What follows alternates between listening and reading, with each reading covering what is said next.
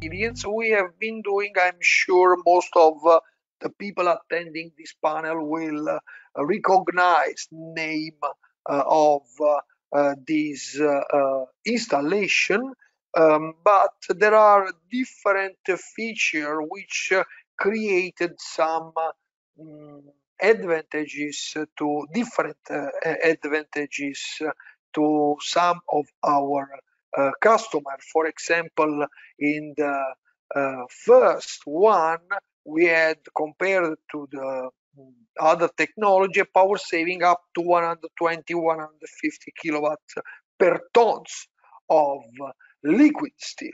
So we are saying that since you are loading hot material, you have saving in the power used for the liquid steel as well as in the electrode consumption.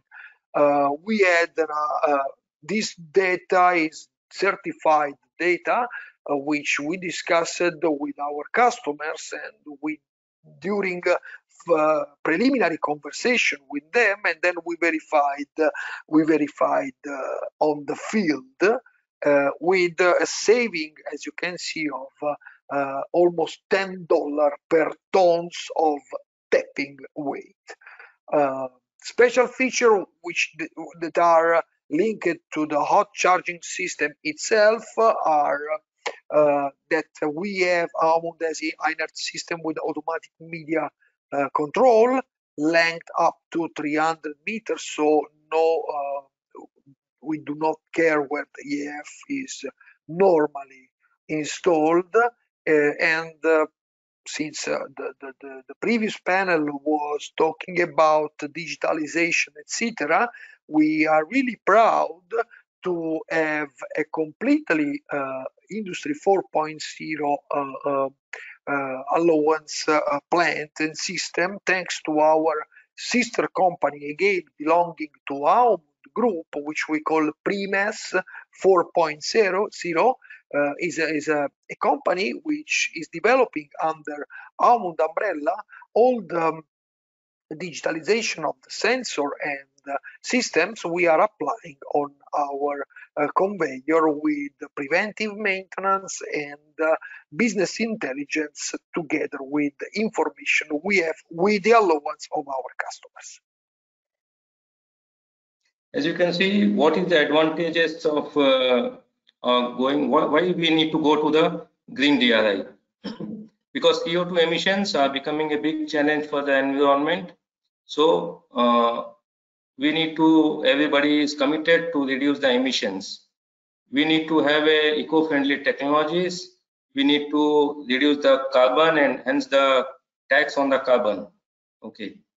With increasing scrap availability, we can also use it effectively in a combination of DRI and scrap in any of the EAF furnaces. Okay. We can also reduce the dependency on the sinter plants and coke plants and the blast furnaces, which are aging nowadays, and to keep them operating and to rebuild them is getting expensive, and there is a lot of uncertainty in this. Okay, next please. Okay, as you can see, the next is the use of hydrogen in the DRI plants. Okay, hydrogen with combination of using in DRI plants, as some companies have already started putting up a pilot plants to induce hydrogen into DRI plants. And as per the Paris Agreement, everybody is committed to reduce the CO2 emissions. Hydrogen has already, on the other part, hydrogen induced is already tried in blast furnace, but still it is on the lab scale. But DRI is little bit far ahead on the usage of hydrogen in DRI. Right, go ahead, John. Yeah, so I spent several years working for ArcelorMittal, marketing and selling DRI globally, and also I was directly responsible for global scrap purchases for the company.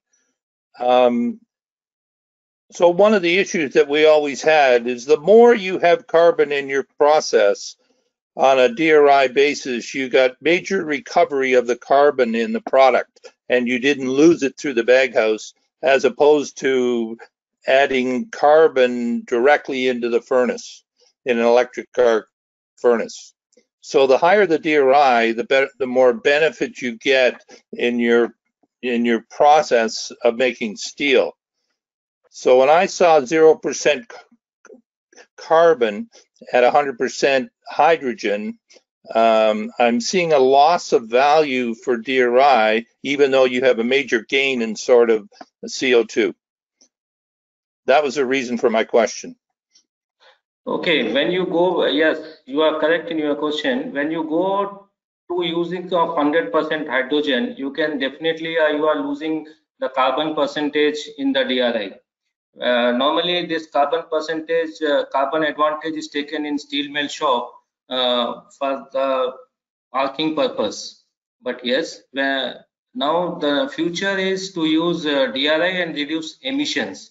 So we need to balance on how to manage this. Carbon as a product, it can be added into EAF separately, so that you get carbon content in the hot metal. But the first and priority business is now to reduce the emissions.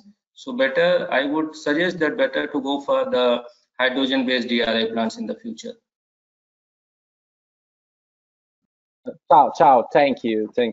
So this is the question. I'm not a really experienced on pelletizer line, but my question is coming from existing plant, and I'd like to understand if the thermal curve for the pellet dry, I mean, I'm talking about the pellet dry, during the pellet dry sequence, we have something in automatic that control the thermal curve heatings and dry.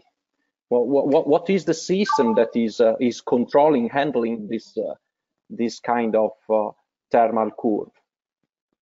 Yeah, I can tell you that on the secondary drying we are doing with our pellet dryer, we have developed together with our sister company Primes a series of sensors, radars, thermocameras, which are controlling constantly the pellet temperature from the inlet to the outlet, and some paddle wheels during the transportation of the pellet are turning the pellets in order to control not only the surface temperature but also during the transportation.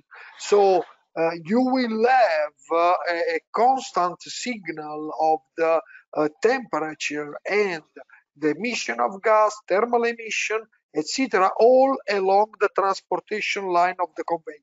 This is on the almond dryer. I cannot reply Thank for. You. Yes, very good, very good. You are talking about a thermal camera. So Yes. you are controlling by thermal camera and not by thermocouples. You are talking about thermal camera. We tried also with thermocouples. In old fashioned technology we were using it, but you know it's very tough to go deep into the bed layer of the pellets with the thermocouple.